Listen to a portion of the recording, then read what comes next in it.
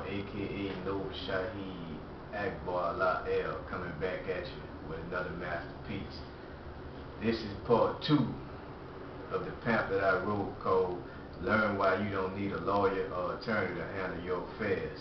Find out what a lawyer or attorney is and who they really work for. This is part 2.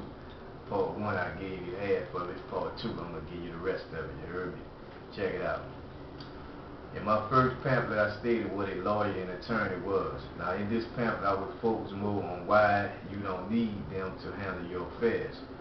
First of all, let me cite 3 cases that prove my point about why you don't need a lawyer or attorney. Okay? Case 1, United States v. Franks. Case number D.C.N.J. 52F 2D128. That's the case number, okay? It states, if you leave your circumstances to a lawyer, you have no self-interest, care not for freedom, and are happy with slavery rather than FREE-DOM-INION.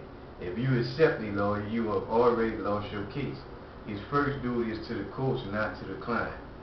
End quote. Okay? A lawyer is a solicitor for the court. Wrong. So how can they lawyers have your best interest at heart when they lawyers work for the court, not you? He is the officer of the court. He does what they say, how and when they say it. Case 2, Spilker v. Hansin. Case number 158F 2D 35,58 U.S. Appeals DC 206. It states, clients are also called wards to the court in regard to their relationship with their attorney. So this case goes deeper into the real reason why you don't need a lawyer or attorney to handle your affairs. Well, the word attorney comes from the word to atone, or atonement, which means to turn over goods, service, rights, etc. When you hire a contract with a lawyer or attorney, you have given up the right to challenge or question the courts. Lawyers and attorneys don't challenge the courts because they are barred from doing it. Alright? What is the bar? The bar is defined as a legal implement or barrier, especially to the formation of a valid contract or to the pursuit or defense of a case. All lawyers and attorneys are barred from challenging the court. Okay? What a lawyer does when you contact him as a client is a stay or leave. Okay? Meaning that he or she throws you at the mercy of the courts. Then you become what is called as persona non grata. That's defined as, in international law and the diplomatic uses, a person not accepted for reasons particular to himself, to the court or government to which it is proposed to accredit him in the character of an ambassador or minister. Okay? Also, you are labeled non persona standi in judico. That means capacity of standing in the court or in judgment, capacity to be a party to an action, capacity or ability to sue. End quote. Basically, you are dead in the eyes of the law and the courts. You are considered non-SUI-JURIS, meaning not your own master. Okay? Which leads me to case 3, Davis v. Committee. Davis Committee v. Lonny.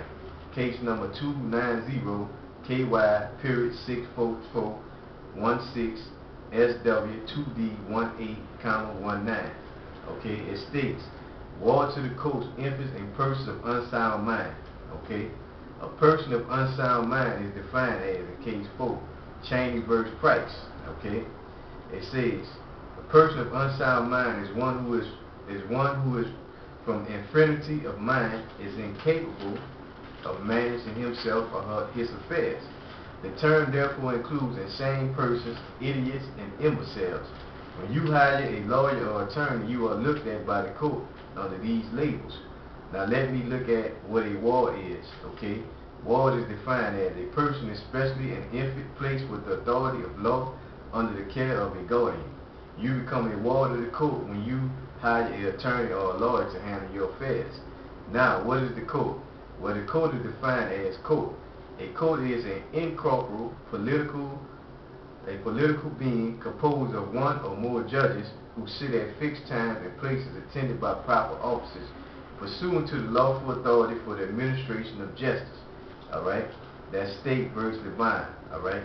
That's case number there is 108 Ohio 51126, 14, N period E period 510, 512.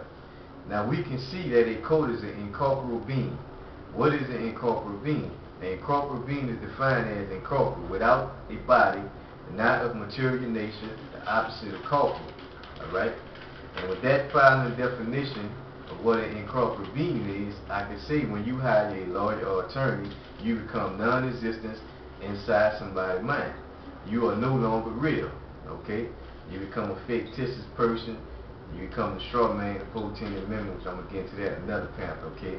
Here's another case. Civil Code, Louisiana, Article 460. Alright? Settlement versus Richardson. It states, incorporeal things. In the civil law, things which can neither be seen nor touched, such as consistent in rights only, such as the mind alone can perceive. So there it is. The lawyers and attorneys you trust are playing a game with your life and have turned we the people into nothing in the eyes of law. Peace.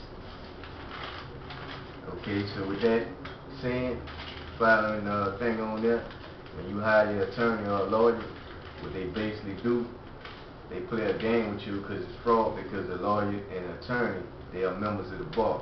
So they can't even contract with you because they can't defend you because they are barred from challenging the courts. You know what I'm saying? So when you go in there, you become a ward of the court, you become persona non grata, you become a person that's non-existent.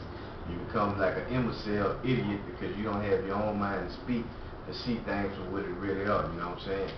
And this is Noble Moorish God. I'm signing out. You can contact me at my email address, ammaster2001@yahoo, or you can hit me up on my Black Planet page, www.blackplanet.com.